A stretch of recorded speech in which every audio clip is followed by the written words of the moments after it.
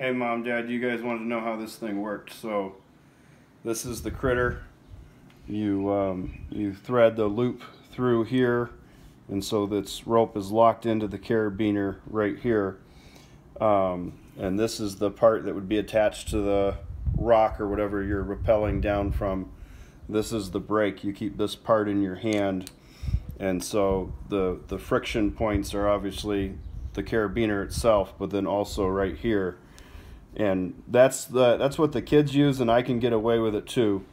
But then there's a bunch of other positions as well. This is A plus position here, which is twice the friction of the earlier one.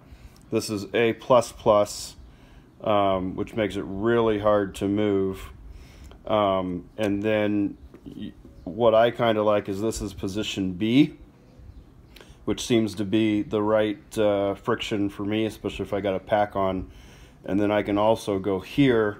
This is position B plus, and that's the same friction as A plus plus.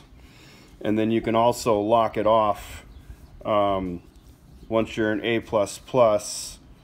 If you kind of make a little loop there, you lock it off like that, and it bites on itself. And you can see I'm pulling that really hard, and it's not going anywhere. So that's locked off.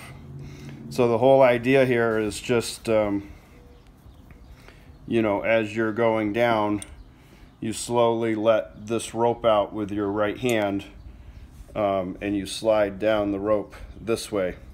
And so when you asked what we were hanging on to with our other hand, mostly they were hanging on to the carabiner, or maybe, you know, right here on the Critter, but sometimes they were even using two hands on the rope. I was especially too.